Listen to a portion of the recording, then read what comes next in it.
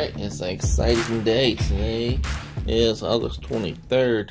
This is the Note 10 Plus. I got the white version, minus the T-Mobile variant. I'm pretty excited about this. The Note series is always my favorite phones. The Note 9 has probably been my favorite phone of all time.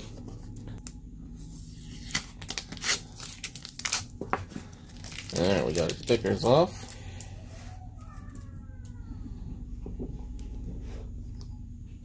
Check out that bad boy.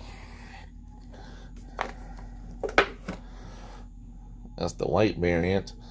Everyone's all crazy about the Aurora or whatever that color is. I went to look at it in Best Buy and I found it kind of annoying. And the black was on back order from T-Mobile. I pre-ordered it so I could get the $150 credit at Samsung. A little pro tip. I was not going to be home, so I decided to have it held at the UPS store. Which was pretty cool. So that way, instead of this $1,100 phone sitting in my house, the UPS store held it for me. Inside the box, we have a T-Mobile SIM, of course. A USB-C charger. They don't normally have that. Everybody's kind of moving that way, I guess.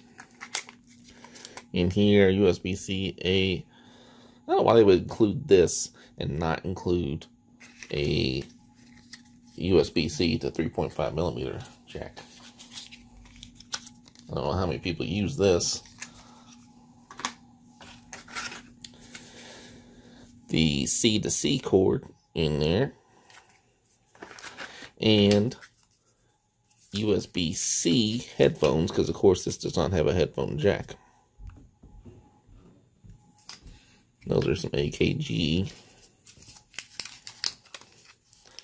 inside your ear hole ones. I don't like those kind of headphones, so I probably won't use those. So on the phone itself, we have this large plastic piece here on the back side. There is a pre-applied screen protector. I'm going to leave that on for the time being. I might take it off, but for now it's on there. On the bottom there is some plastic you can see. Samsung always does great care, a great job of taking care of their devices.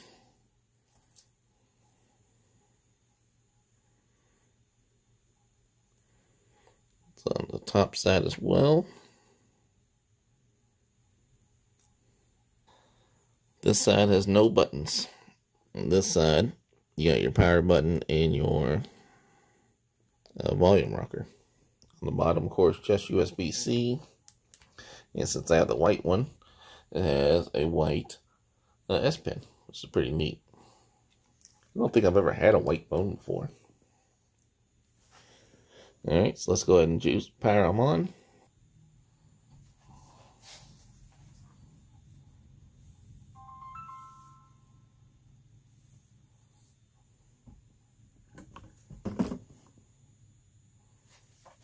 Let's get started. So that has a big screen. We like that. I'll go ahead and use the S Pen. Let's look at the terms and conditions. Once you read and agree to the, you can restore the settings and contents from your old device. I like to go fresh. Alright, so we're connected to my Wi-Fi. I'm liking this white pen. It's pretty neat. So I will sign into my Google account. Alright, so now we're going to be... there's nothing better than this big giant screen. At least, like I said, I'm a large feller. I got big hands, so the phone's no problem for me. I'm going to set up the fingerprints. I'll do a pin. So now let's see how the fingerprint scanner works.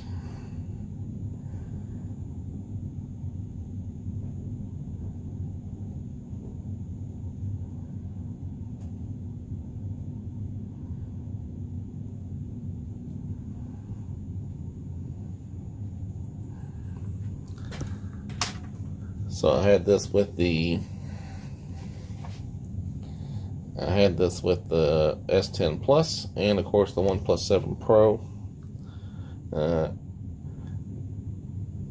and the OnePlus 6T. The 6T was not very good. The OnePlus 7 Pro was pretty solid. and the 10 was somewhere in the S10 Plus was somewhere in the middle. This should be the same sensor as the S10 Plus, but I'm hoping it'll get a little better. Probably some software updates, some more data in there, right? And of course, I'll get more used to having a fingerprint sensor. Alright, so we get here and ask you if you want some of this stuff. I don't want this McAfee security. I do want visual voicemail, and I do want name ID, even though it doesn't work very well anymore. But I do use both those services.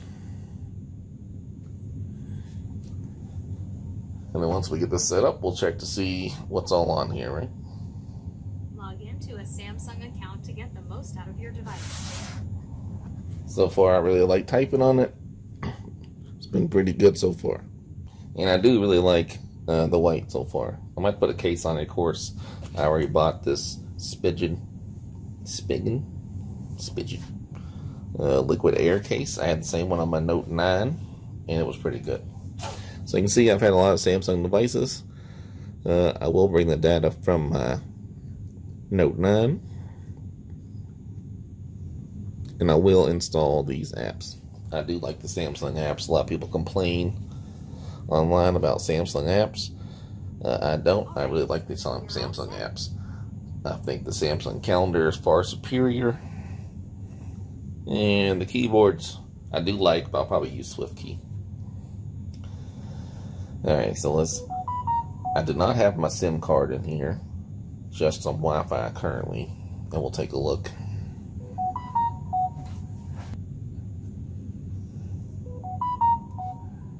So there's the screen recorder app. Obviously it has NFC. Bixby routines, I really like, so I'm glad it has that. So let's just take a look what else we got here. So there's having trouble syncing, that's alright. I gotta finish downloading stuff. So let's just see what kind of apps we have on here already. So we have all the Google stuff, of course, standard stuff there. I use all those, so I don't have a problem with that. Microsoft apps, I do use LinkedIn. I use Office Mobile, Outlook. I don't normally use, but I might start. We'll see. Samsung apps, PinUp I don't use. Quick Measure is new. I don't recall that being somewhere previously. Don't know what that is. Oh, that's for the AR stuff, I see. T-Mobile apps, it popped up and asked me if I wanted to install these, and this one comes pre-installed. That makes sense. Calculator, all this is Samsung default. All that makes sense. All that should be on there. I don't know what Samsung Global Goals is. Oh, that's some kind of like their charity stuff or UN stuff. So yeah, not a lot of stuff on there. Spotify is already pre-installed, but I'm going to install that anyhow, so I don't have a problem with that. Let's look at wallpapers.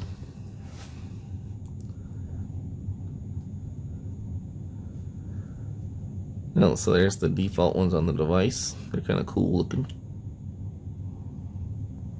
I might try some of those dark ones. For now, I'll leave it to this kind of guy, just to get used to it. So let's check the settings out.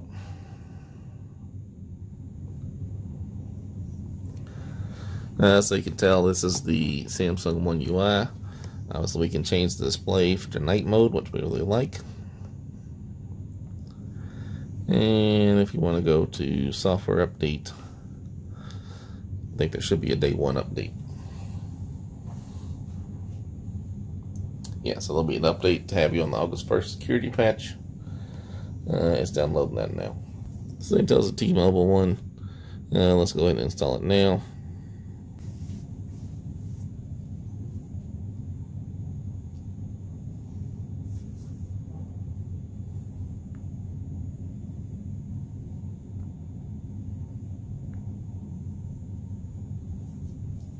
So this is still downloading. While we're doing that, I can take a look at this one. I got this off of Amazon. I want to say it was like $10 or $11 or something.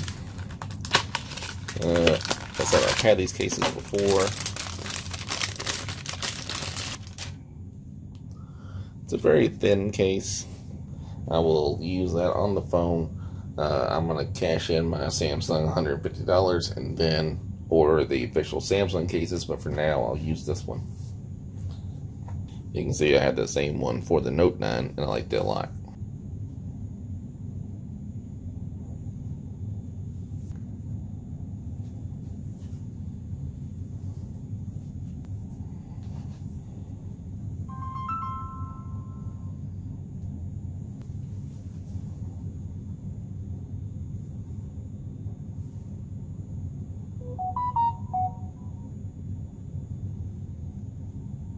It's a pretty cool effect.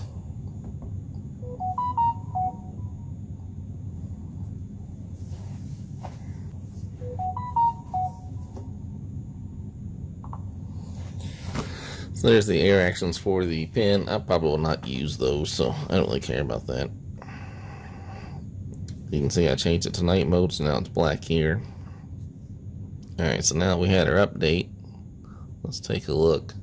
Android version 9, One UI version 1.5.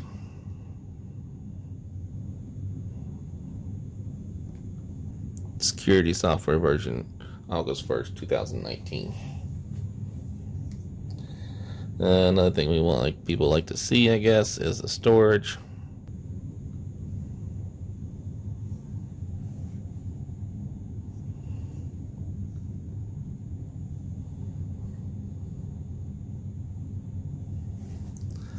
So they can see 32 gigs have been used out of 256. It's pretty solid. And the memory,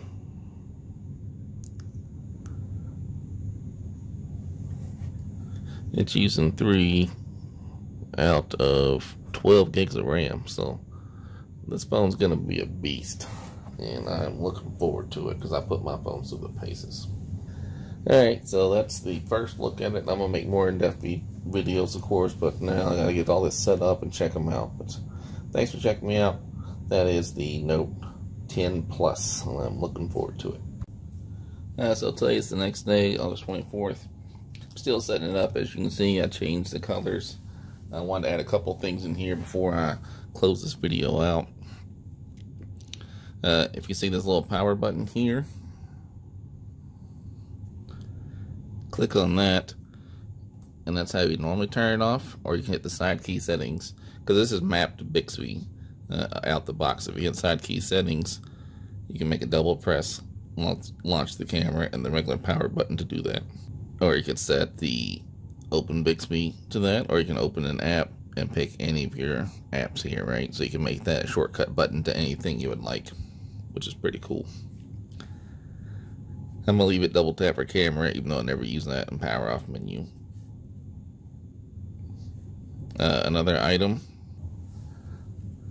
The display initially was set to natural. If you like the Samsung, I like vivid, so you're probably used to that. If you've had several Samsungs in the past, it makes the screen look better. In my opinion, some people don't like that. And screen resolution is out the box set to full HD, and you want this WQHD if you want to get the full power of the screen. Some people say you can't tell the difference, but who cares what they think. Also interesting, if you notice, it's prompting me to log into Outlook. That was pre-installed, but what's not pre-installed is Samsung's email app. You'll have to go to the store and get that if you're used to using that, and I don't want marketing